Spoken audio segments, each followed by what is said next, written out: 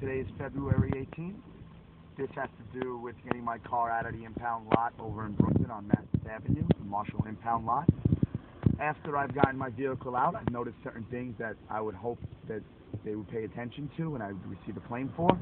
The first thing I noticed that has gone wrong is that my reverse mirrors, when I put my car into reverse, now automatically works. Here is an example of what happens. I am putting the car into reverse. You will notice the mirror moving. See, you hear it clicking? Now it no longer will go back into where it used to be. I'm putting myself into drive.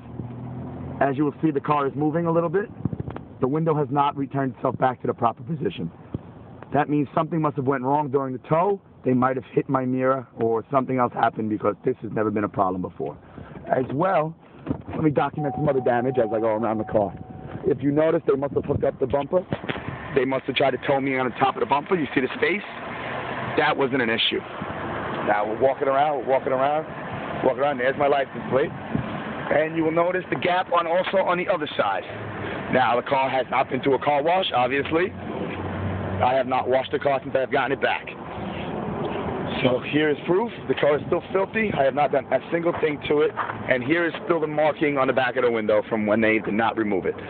So pretty much this is a video documentary of exactly what has gone wrong with the Brooklyn impound lot. And this will be uploaded to YouTube, and we will be using this in the court case against you guys. Have a good one.